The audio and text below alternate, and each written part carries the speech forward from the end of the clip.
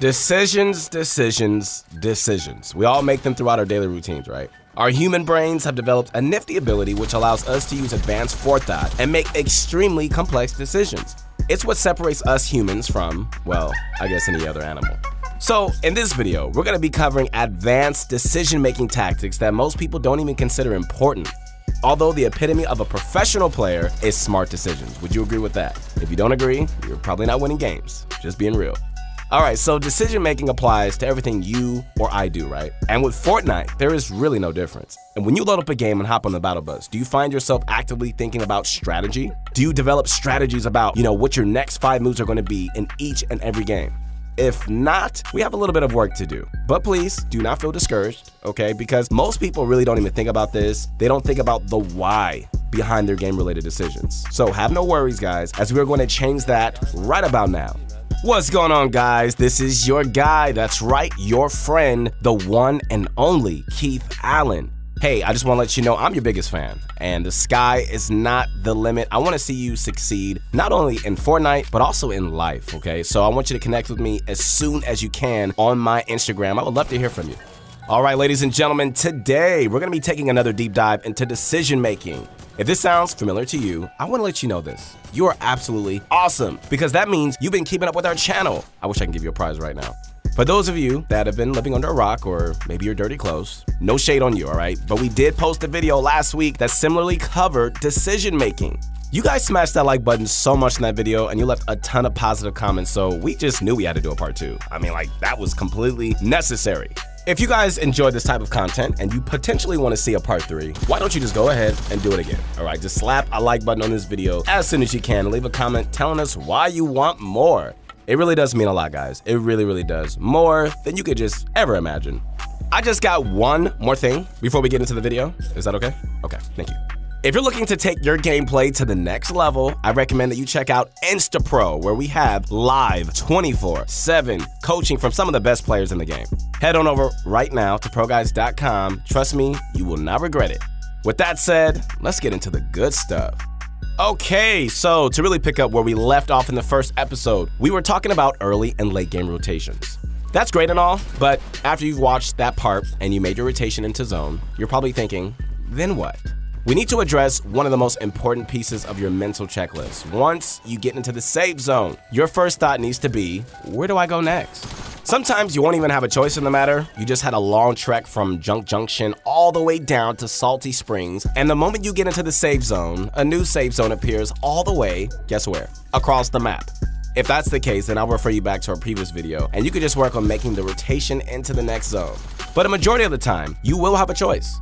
Let me phrase it like this. If you find yourself in the next safe zone already and you have a little bit of downtime, what do you think about? I hope you're not thinking about the girl that you should have talked to, but you didn't. That's not the time, all right? That's a whole nother subject. Right now, you should be focused on what you're gonna do next, all right? If you aren't actively positioning yourself to be the most prepared for the future zones, then my friend, you are quite simply doing it all wrong. Let's take a quick glance at Clicks, who makes rotating look like a breeze. As you can see, the moment he figures out he isn't in the next zone, he realizes it's go time. The rotation is quite free, and his decision to move early will most likely be much easier than the latter option. Now, once Clicks gets near the safe zone, his options open up again. And well, since he is Clicks, the option to aggressively push a player sitting edge zone is on the menu. If he had rotated out later, then too many eyes would have been on him, and whoever he was fighting would have just made the engagement nearly impossible. Not to mention the poor positioning once the zone actually does close off completely. Once you realize, hey, even if I'm in the safe right now, there's still a good chance that I won't be safe later, and then try to actively work ahead of the zone, you will never be forced into uncomfortable positions. Say you try making your rotations early and are met with some resistance, which happens all the time. Well, you can just base it up and wait for a minute before continuing.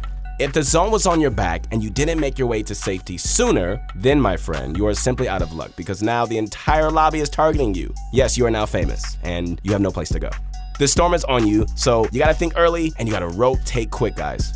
So now that we talked a bit about positioning and really thinking ahead, we can incorporate the fighting aspect as well.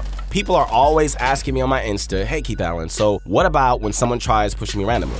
Do I run? Do I fight? Do I just start dancing and just try to distract them?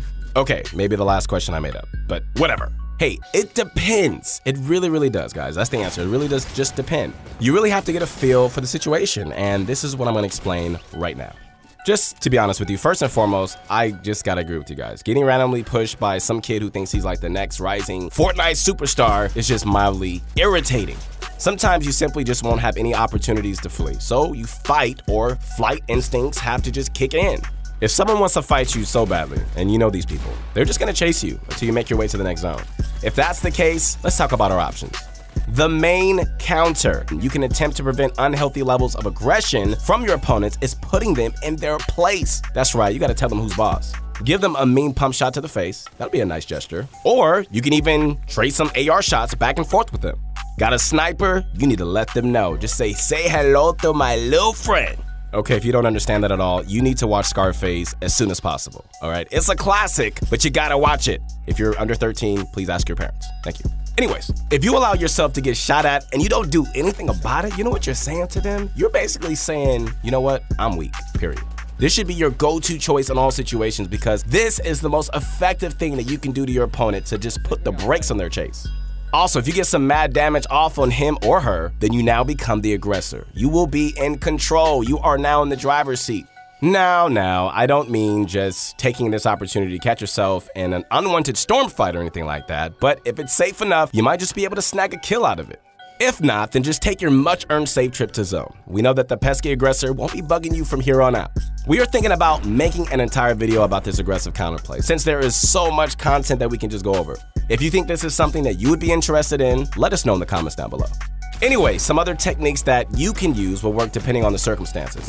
One that pops in my mind right now is outmaneuvers, where you use natural terrain, pre-generated structures, or even an entirely different opponent's build or turtles to cause some chaos. It will be this chaos that's gonna put the brakes on your opponent's relentless push, guys, and give you the green light to get out of there. Your last ditch option should be using mobility items such as impulses or launch pads. This is where you're saying to yourself, if I don't use these, I'm basically dead. Think about it like this. Would you rather be alive with less mobility items than you previously had, or all the mobility items in the world on your corpse? I'm gonna let you think about that for a second. All right, you can decide that for yourself. And while you think about that difficult question, we can move on to the next point. Our next point is something that I like to think is quite valuable when it comes to micro decisions. After all, when you make a bunch of small decisions that end up affecting the result of your entire game, that's what it's all about. So fixing up some of the cracks is always beneficial, from the biggest bots to the best pros.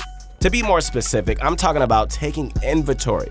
So you might be asking yourself, okay, what do I mean by taking inventory? Well, to put it simple, just take a second to realize what you're working with. Tunneling in-game? Okay, keep checking on your mats. Running low? All right, well, make sure that your teammates hand some off to you.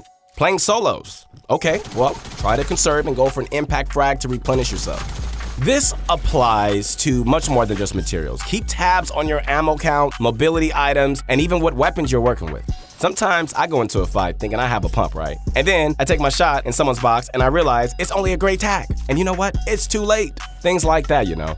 After playing Fortnite for an extended period of time, especially during tournament play where players just like you have to go on up to 11-hour binges at a time, these basic motor skills, unintentionally, they just get depleted. You're gonna have to remind yourself of these things constantly until it's second nature. This is even more important for team-based games, where your teammates' longevity are worth just as much, if not even more than yours. Given that the Trio's competitively playlist is being favored by Epic Games right now, keeping your team alive in in-game is arguably one of the most important things. So there's an extra layer to this tip. Building good communication skills. I say this on my Insta all the time when you ask me questions about Trios, all right? This is even more crucial right now, because before, in solo tournament play, you'd be able to quickly just think over this mental checklist of yours, right? Match check, weapons check, heals check, yada yada. You got more checks than your grandma's checkbook. We get it. But now, thinking that's not even enough, you need to translate this thought into active questions. Do you have mats? Okay, well, I only have 300 wood and 400 metal. What's your heals looking like, bro? Since I only have 10 bandages. Things like that. Establishing good lines of communication with your teammate is so important now, more than ever. I can't even begin to tell you just how important it is and what you'll gain from developing this skill set. So to go full circle a little bit here, I really want to hammer home why taking inventory is so important.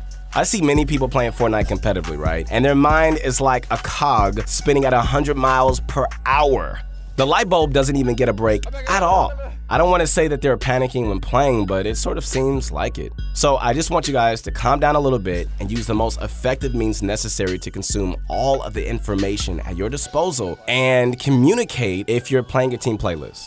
This is one of those tips that you'll never fully master, as even the best Fortnite player in the world will tell you that this is a point that they're always looking to improve. So it's definitely an uphill battle, I will say, but it is one that you must start sooner than later, and it has a detrimental impact on your game. I believe in you guys. I believe you guys can do it, for real.